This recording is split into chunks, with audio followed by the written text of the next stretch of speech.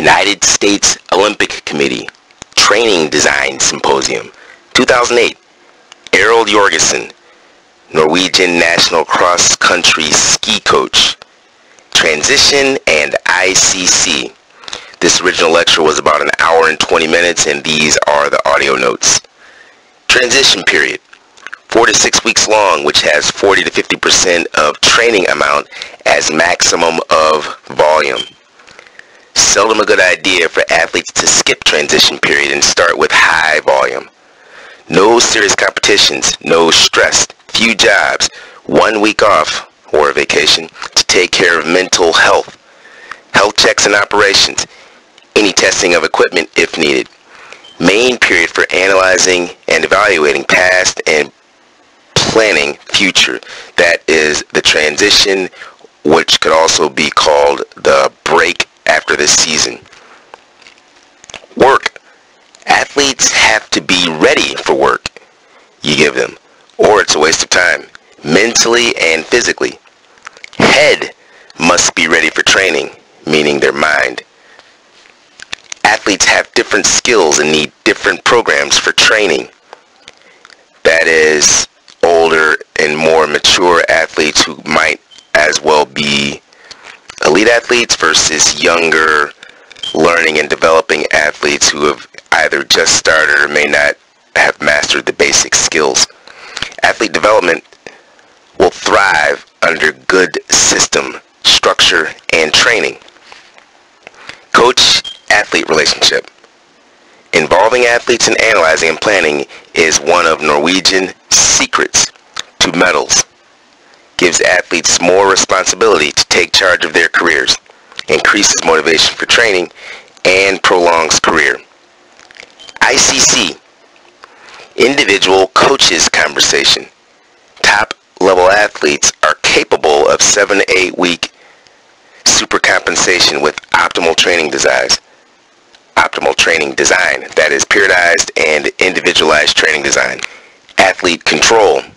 Athletes must communicate, buy and follow training design, or they risk training with too much intensity, volume, and peaking in practice, and being too tired for competitions.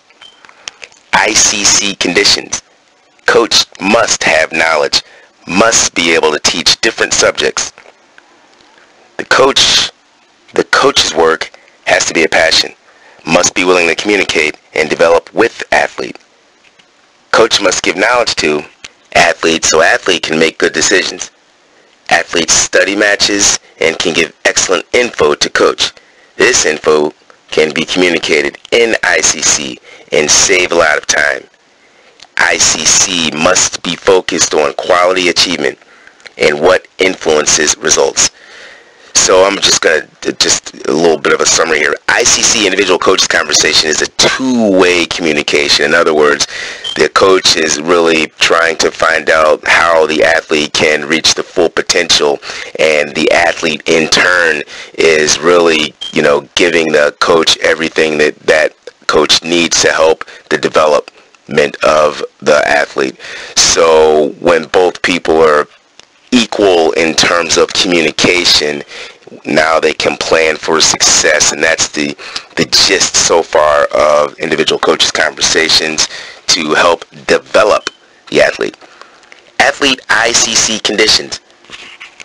Athlete must have own opinions, independent thinking, and challenge the coach. Athlete has to take responsibility for own training. ICC can be on phone or text or email. Talking is best. 2 people can see more than one, and coach needs athlete's feedback. Athlete must take initiative and call coach when something is wrong. Analyze training factors with athlete is focused to keep ICC focused. Athlete needs knowledge, that is books, slideshows, etc. This is the key to independence. Athletes need coaches even if they have all theories mastered. Independent thinking is a gradual process, and coach must work with athlete to enhance this ability. That is, swimming in deep end of pool takes time, smart work. Athletes must be educated step by step. Athletes at top level want to stay there and are eager to stay there. Athletes' whole world crashes if top level is not maintained nor achieved. Just going to stop right there again. So when athletes get to a certain level with their development and or their achievement, let's say they achieve some success, 9 times out of 10 the athlete wants to continue to be at that level, and a lot of athletes put a lot of emphasis into training and achievement, and if they have somewhat of a letdown, then this can be a time where ICC can really become effective, because the athletes put a lot of focus, attention, and a lot of their focus, I guess, is on winning and losing, and primarily developing and getting better. So the ICC can become really, really extremely important in that sense as well. Athletes are usually willing to listen after perceived failures, which is a good situation for coaches. The team, one-on-one and with team. Easier to build team with ICC. Coaches with good ICC stay longer with team. In other words, they're less likely to get fired because they have a good communication system with the team, and the team understands the philosophy and the direction and the goals and the plans. Focus on development of team, and team must be focused on development. Everyone must contribute and be prepared. This helps during good times and bad times or adversity. Part of philosophy is sport-specific training year-round, and 60 to 70 days of specific training before competitions. How to achieve success. ICC individual coaching conversations. Positive and offensive attitude to training and competitions. Find out what's best for athletes. ICC guides athletes in structure of training with focus on performance to create positive mindset towards training and competitions. Importance of ICC. ICC demonstrates coach is interested in athlete as a person, not only as an athlete. It may increase self-awareness of athlete and help athlete understand self-esteem and self-respect is linked to more than performance. If this is accomplished, the athlete's chance to win is higher. Increased knowledge of understanding of athlete is necessary when analyzing stress and estimating the athlete's total workload. Each is important when planning or regulating the total competition load. ICC helps to avoid overtraining, and it prolongs career of athletes. ICC can help prolong careers to 35 to 40. This experience helps the team. Coaches invest a lot in athletes, and ICC maintains a high return on investment. Jorgensen system. 2 conversations of 2 to 3 hours plus 1 hour every month, plus shorter and more frequent often conversations. Effective for best. Necessary for athletes with problems. Gives athletes responsibility for development.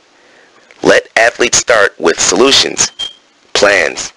Coach must be patient and let athlete bring up solutions, issues.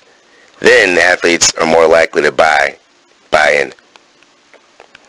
Coach can lead athlete to solutions. Sometimes athlete has better solutions than the coach. It's better to let athletes sit and think rather than to be an over-eager, aggressive coach. Use of scaling. Athletes give themselves a rank on all aspects of training. Athletes can rank themselves on overtraining. This helps coach understand athlete and athlete understand coach and self. Coach must listen to athlete and take them serious. Many times, athletes come up with solutions. Coach must focus on solutions and improvements. I guess that's the essence of coaching and teaching. This increases motivation of athlete and chance for athlete solutions. Searching for mistakes instead of finding solutions is a paradigm shift or offensively thinking. Athletes can lead to solutions, especially when coach knows the solution. Coach must help athletes see and find solution through ICC. Coach cannot see everything. Coach-athlete must work together. Coach and athlete must believe. Putting belief in athletes is the key to success. Athletes must remember reasons for success. Coach must be concrete and effective. In competition period, ICC before and after competitions. Extent of ICC depends on how many athletes you have. Avoid gossip and unnecessary questions. Find and discover your own limits. Be yourself. You can't be an expert on everything. Serious problems require professionals. Why ICC? Number 1, personal athletic development. Number 2, clarify coach-athlete expectations. 2, training, level, amount, content, and results. Number 3, develop trust and openness. Number 4, it is meant to be a genuine and result-focused tool, not only for competitions, but also athletes' well-being. ICC must be planned and prepared, must happen regularly, must be personal, must be confidential, must talk with athlete as equals, not to them. Assumptions for successful ICC. Coach is responsible. Coach-athlete must give it a try. For all athletes, just like training, have enough time and adapt to size of team. Follow up on matters. ICC content, results, goals, training, mental aspects and group relations, future career and competence, competition planning. Competition plan is difficult due to increased competitions across the board. Athletes want to compete more due to current systems. Competition plan is a key reason for mistakes.